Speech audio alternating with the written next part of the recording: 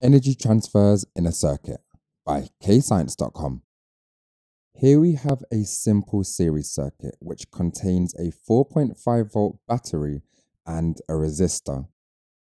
4.5 volts just means 4.5 joules of energy is transferred by each coulomb of charge.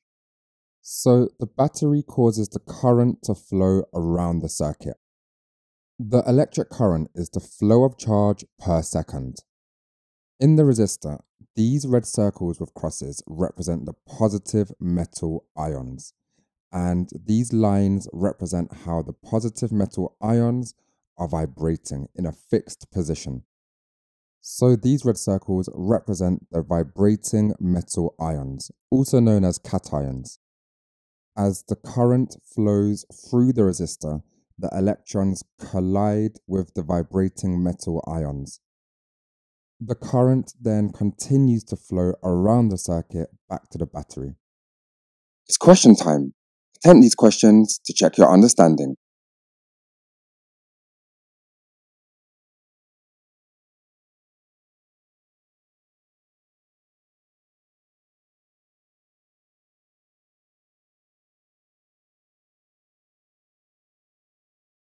Work is done by the battery for the electrons to flow through the resistor. As the current flows through the resistor, the electrons continuously collide with the vibrating metal ions, also known as cations. So as these electrons continuously collide, vibrating metal cations gain kinetic energy, so vibrate more. The increase in kinetic energy causes the metal ions to vibrate more, shown here by the increase in movement lines. The resistor then increases in temperature. This causes thermal energy to be released into the surroundings, represented by the red arrows. So thermal energy is released into the surroundings. So we've ended up with thermal energy being released into the surroundings, but at the very beginning, it's the battery which stores chemical energy.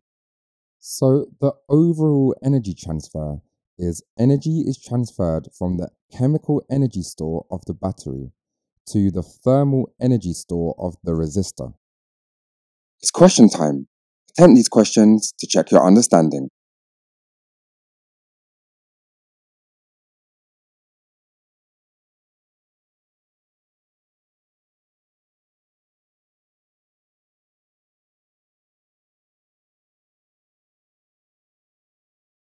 So here we have a series circuit where we have a battery, a variable resistor, a motor, and 2 voltmeters connected in parallel.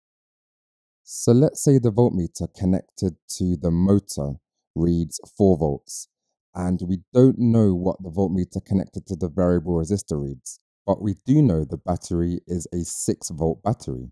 So the question is, what is the potential difference on the variable resistor using this information? The potential difference is shared between the components in a series circuit, so the potential difference is 2 volts. We know thermal energy is transferred to the surroundings as the components become warm. This happens as energy is transferred to the components. As energy is transferred to the components, this causes the thermal energy stores to increase. As thermal energy is released into the surroundings, this heats the surroundings.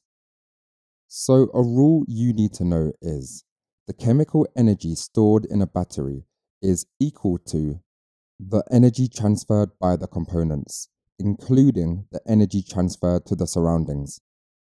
So the energy transferred to a resistor in a given time can be calculated using any of these equations.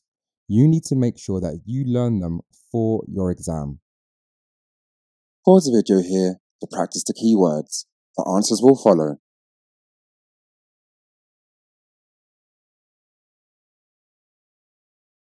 Press pause to answer the questions. The answers will follow. If stuck, just rewatch the video. Press pause to go through your answers and make any corrections to your mistakes. And don't forget to visit KayScience.com for more videos, worksheets, and quizzes at KayScience.com. And don't forget to like and subscribe.